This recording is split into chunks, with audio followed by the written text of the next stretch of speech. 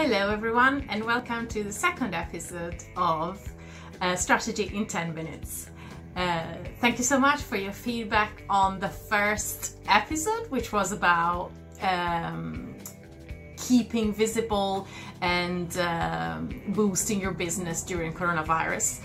Today we're going to talk about personal branding, setting up a strong branding, a branding that follows you even if you change career, even if you change jobs, even if you change type of business you run.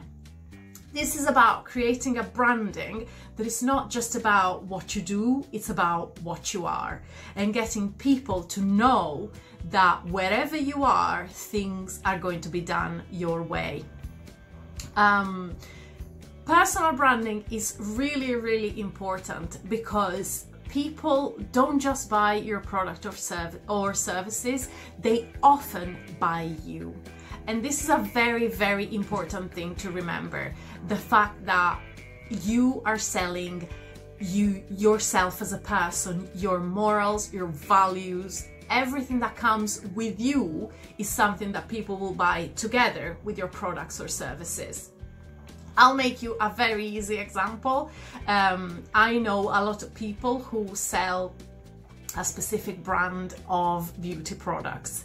I used to buy from someone, but this someone added me on Facebook, and I realized that she was, in my eyes, a terrible person. Then someone else, a person I really like, started selling the same products, and now I use them again, because for a while I stopped using the products because I didn't like the person selling them, despite me really liking the products. So personal branding is really important, and it will follow you whichever enterprise you embark in. So this is really important to understand. So how to create a long-lasting personal branding? This is a very wide question, but to try and answer it very shortly, there is four top rules that you should adhere to. First of all, as I said, is that you are your brand. You can create the best graphic brand possible. You can create an amazing website. You can create everything you want.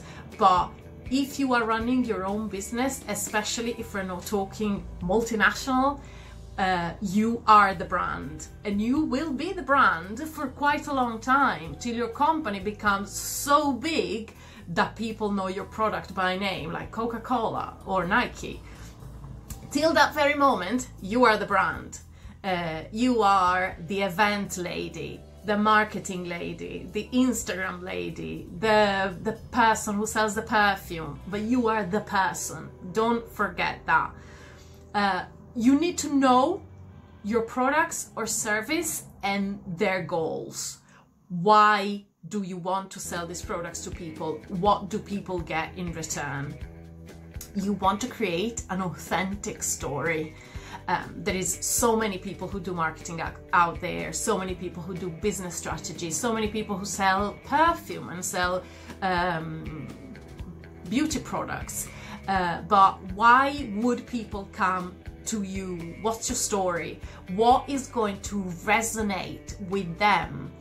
It's not the fact that you do marketing, it's not the fact that you do business strategy, it's the fact that you do it your own way, and that way resonates with them. And obviously, know your audience. This seems a very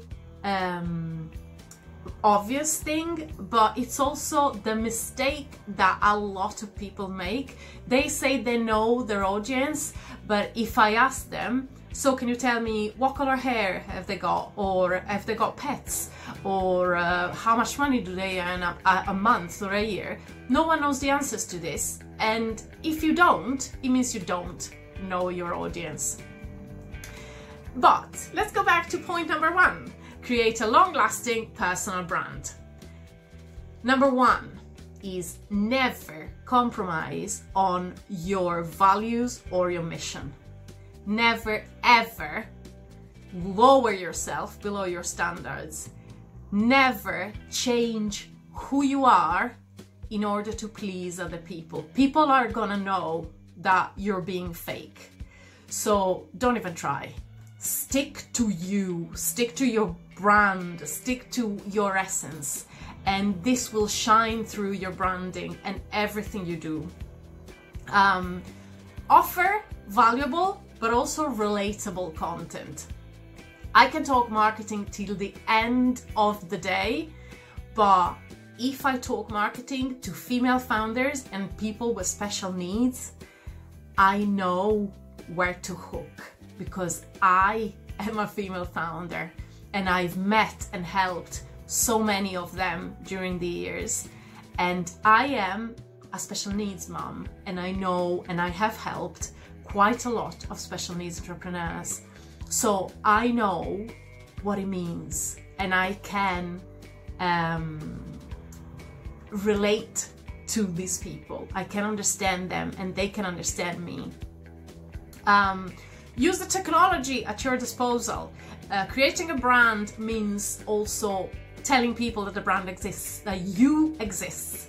So that is very important, and it's really needed for you to use any possible technology at your disposal. Websites, social media, shout about everything you do, everything you are, in every possible way. And obviously be visual and vocal. It's not only about social media, it's about appearing at events, networking events, and all sorts of other occasions where you can be heard and seen. Number 2, your audience. Once you know what your product and service is going to be, it's really important to know who is going to buy it, who's going to buy your products, who is going to buy your services, and why. I want you to know, what do they look like? Do they have pets? Do they go to the gym? Do they do yoga? What restaurants do they like to go to? When they go on holiday, what do they do? Do they skydive? Do they sail? Do they go out on horse riding? I want to know. You need to know what these people do in their lives, in every occasion of their lives, in order to know which one of your products or your services will fit in their lifestyle. This is really important. Do take the time to really dig into this. It's really, really important. This is something that might take you 4 or 5 hours, depending on how many services or products you have, but it's worth the time. I promise you, the more you know your audience, the more products and services you will be able to sell them. Obviously, to do that, you need to know your products and your services. Products and services need to be something that solves a problem. Even if the problem is that people want to smell nice and you sell them a perfume or a shower gel, this is still a problem. You need to know, what problem are you solving? Once you have a product or services and you know whether they work or they don't work, if they don't work, do not be afraid to adapt. If you're selling a strawberry bath bomb and people want vanilla, give them vanilla. Don't try to convince them they want strawberry. They don't. They want vanilla. And if you don't adapt, you will die.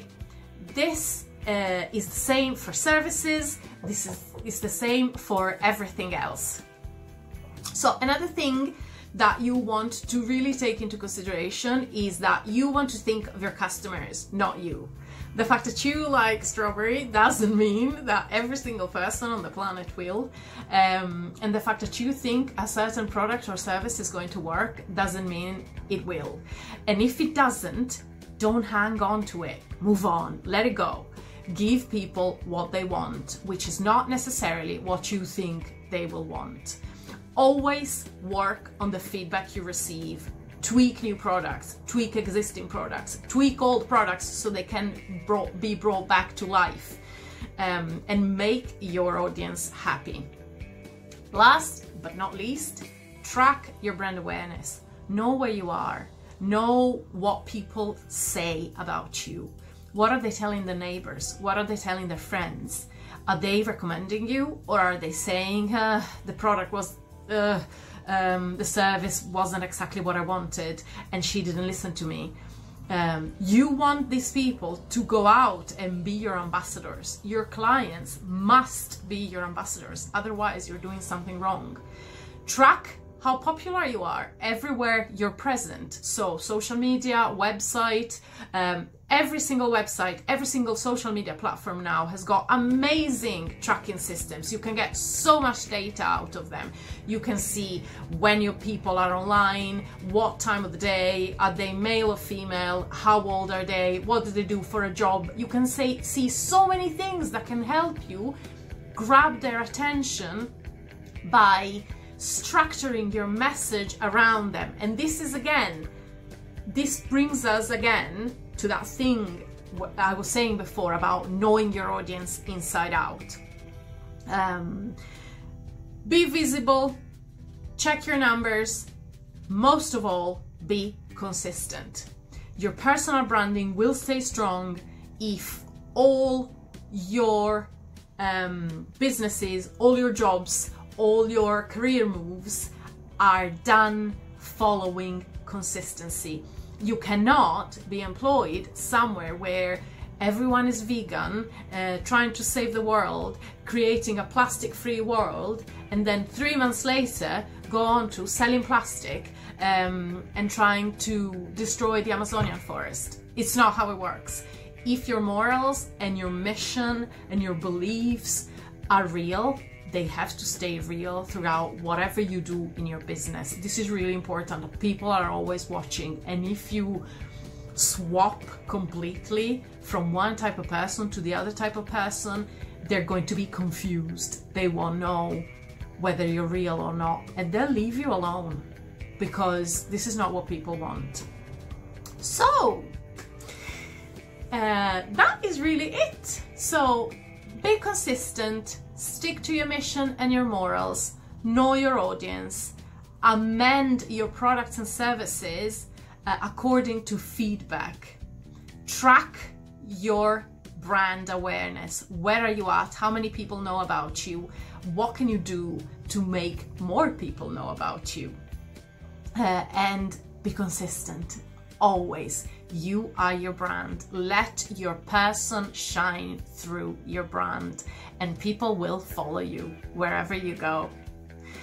I think that's it from me for now. If you want to suggest any more topics about I can talk about in the 10-minute strategy, if you want to give me any feedback so I can change my videos for you, if you want to ask me any questions, my email is fran@underwingliverpool.com. My website is www.underwingliverpool.com. Social media wise, Twitter, Instagram, Facebook, I am @underwingliverpool because consistency. And you can find me on LinkedIn as Francesca Manca. I will talk to you soon and have a fabulous day. Bye!